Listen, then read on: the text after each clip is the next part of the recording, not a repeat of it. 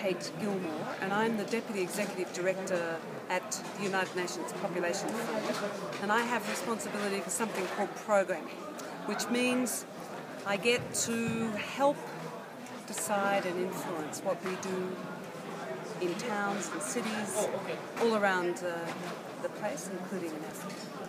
For young people, there will be no future for sexual and reproductive health unless together we make it relevant, accessible and about young people. Young people are not just the future, they're today. They were yesterday, they'll be tomorrow.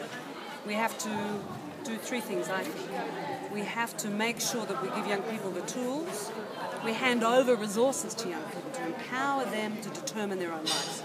Secondly, we have to get rid of all the barriers that stand in the way between a young person and their physical and sexual autonomy. And that means culture and tradition, but it also means barriers such as discrimination and bigotry. But the most important thing, I think older people have to get out of the way. And out of the way means we have to make space at decision-making tables. We have to listen to young people's voices.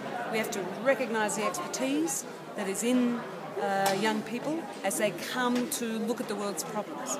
And if we could do those three things powerfully together, and the United Nations Population Fund is very committed to that, if we could do that powerfully together, watch out world, here we come.